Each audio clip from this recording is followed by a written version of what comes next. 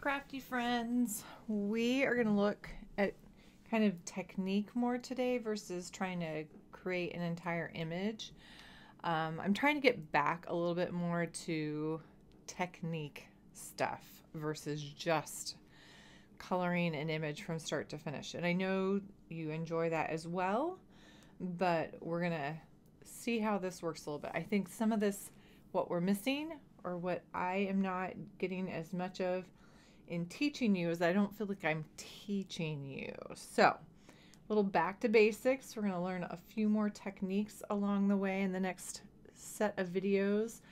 We're going to have those color family videos. I'm going to try to get back to a few of those finding Copic color combinations, and then also some technique videos mixed in with, we'll still do a few images from start to finish.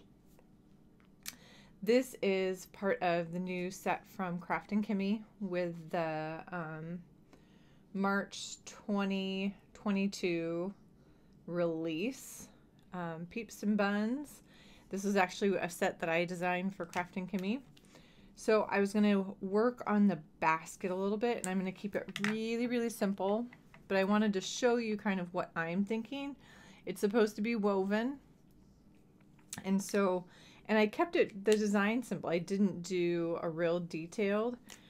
So what I would tend to do is pick 2 or maybe 3 colors, and you could do completely spring colors. You can ignore like a normal kind of wood woven basket. You could do pink or blue, but you're going to get kind of a lighter tone, and then you're going to pick one that's at least a couple steps darker, just like you would for like a wood grain pattern.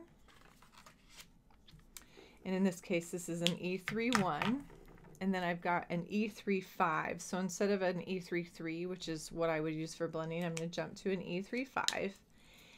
And then, now again, this is not, doesn't show like kind of an up and down, but what I do know is we're probably coming in and out. So I am going to start showing that we've got some pieces weaving in and out. So I'm going to say this is over, that's over, these are coming up from underneath. You can also look at the edges of the basket if you want, but some of that gets a little complicated. It's like, oh my gosh, where do I stop? Do I look at the shape of the cylinder? Do I show the weave of the basket? Where do I, which way, you know, complicated on yourself. But I'm going to kind of focus in on the over-under portion. And then, kind of depending on what you want, you can, I'll do a little bit of that edge. And then I'm going to come a little bit, because it looks like we have these kind of layers. So I'm going to come along and go right underneath. And that one kind of bumped into that. Oops. But hopefully when I come back, we'll see what this does, that it's going to show kind of that over under effect, and a little bit how those are sitting below. So right in the center of these guys, kind of pushing that out, blending that in.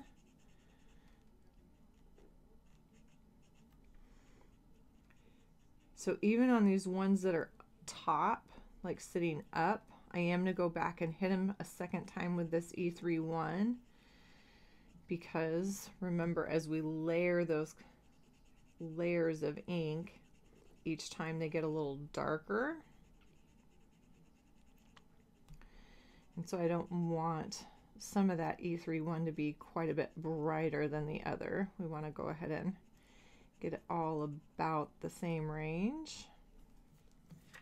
That gives me some of that over and under that I'm looking for, and I can go back in and kind of hit right at that edge.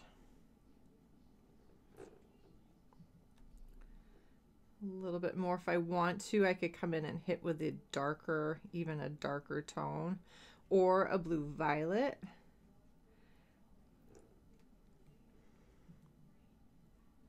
There we go.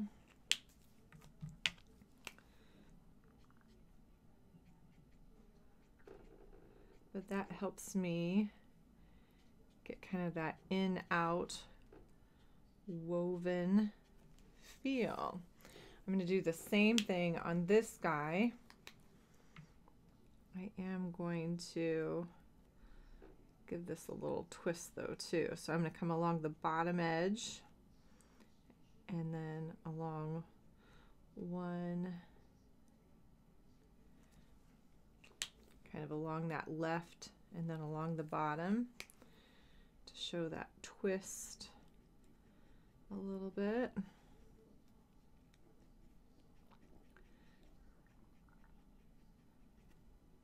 Yeah, gives it a little more of a shape, right? To show that even more so, let's look at it. What happens if we do no line coloring? So a lot of times with no line, I will start with my darker because that helps me not lose those little interior lines. I'm not outlining, I'm adding where I think those shadows are going to be first.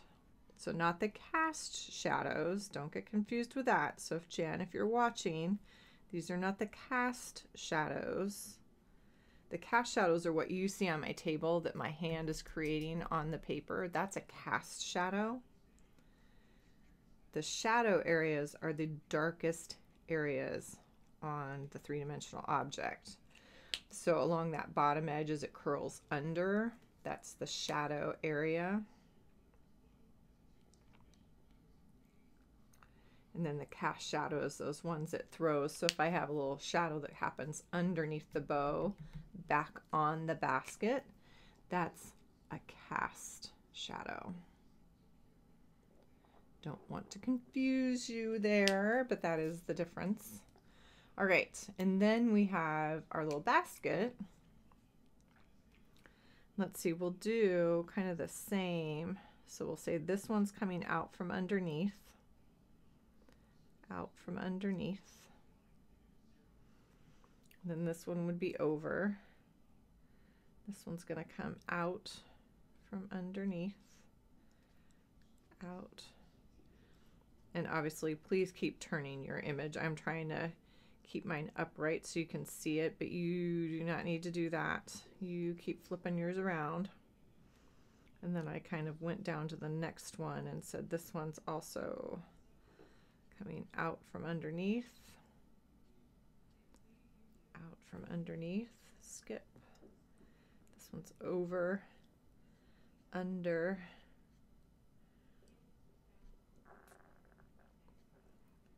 Hope you don't hear that. My stomach's doing funny things.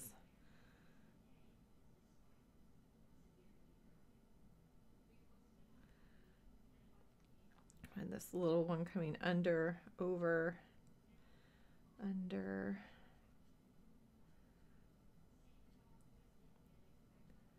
I'm creating a new line, ignoring my stamp line. Every once in a while with no line images, especially when you're trying to basically color upside down, you end up creating new edges. No one knows because they don't know, they can't see the originals. Don't worry about it. All right, over, under, a little bit on the edge, a little bit on the edge, and then we'll go ahead and add our lighter color. And we'll see what we've got where we need to add some shape so that we don't lose detail, because there's some of those over ones are going to be pretty flat, so we might need to add just a little bit to those, right? The under ones, because of the way they're coming up from underneath and have those edges to them, those end up with these nice kind of defined edges, but we don't want to neglect the others.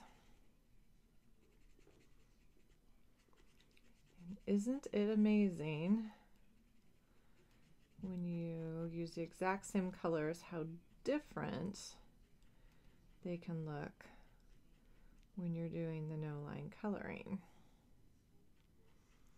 And obviously we layered that E3 one first and then came back with the E3-5 and then E3-1. So now we've got these like bright light ones kind of glaring at us. So we'll need to do a little bit of work there. But we'll see if this gets us started. Okay. So we've got a pretty good twist going.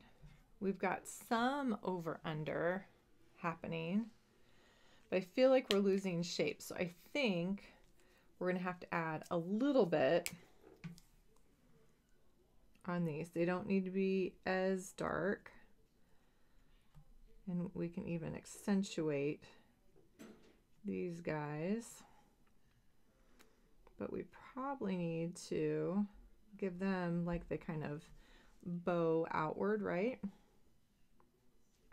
So what if on this one we go ahead and add that in between tone? We don't go all the way to the 3-5. We go to a 3-3.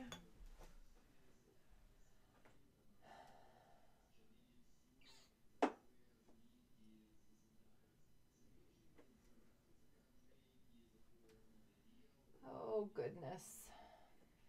There we go.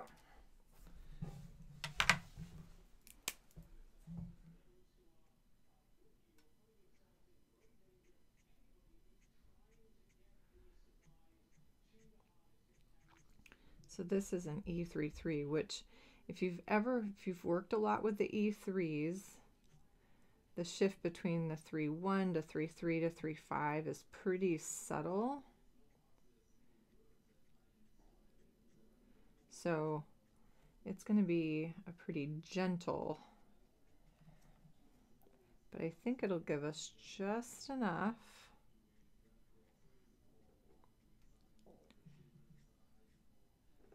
to give a little shape to these other guys. We'll see.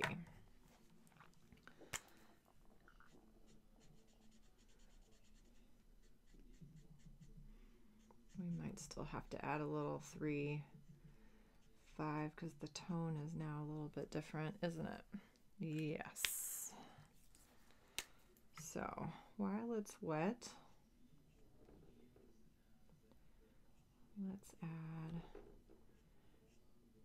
just a little bit on those top edges where it's getting that overlap. That might be just enough. I bet it is. There we go. Yep. So by adding just that little bit at that top edge with the E3-5, I think we're gonna kind of set that in so it looks a little bit more like a woven basket.